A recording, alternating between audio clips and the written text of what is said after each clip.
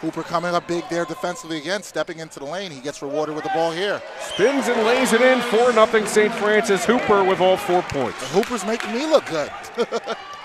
And Jones sends it into Cannon. Ooh. Beautiful reverse layup as Cannon drops it in, 11-4. A little up and under by Jalen Cannon, dropping it through the net. And Cannon guarding Broom out front. Gaetano releases and hits the 3. Just like that, things can change in an instant.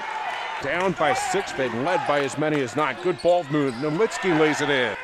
Terriers can take the last shot. They're down by 7 after leading by as many as 9 here in the first half. Olafson with 3 seconds left hits the 3 from the corner.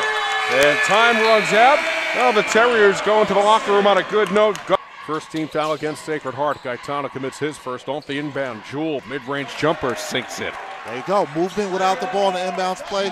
Little curl play. Jewel pops out, knocks down the 17-footer. He has 9 in the first half. Jewel, corner 3. That's good. Tyreek Jewel. He has 10, and the Terriers retake a 1-point lead. It's loose. Good trap by Sacred Heart. Pioneers get the ball back across the baseline. Dropping it in, Evan Kelly. And the Pioneers being very physical with Jalen Cannon. Here's Sanabria. Dishes Fall, puts it in, and the foul, Andy Fall.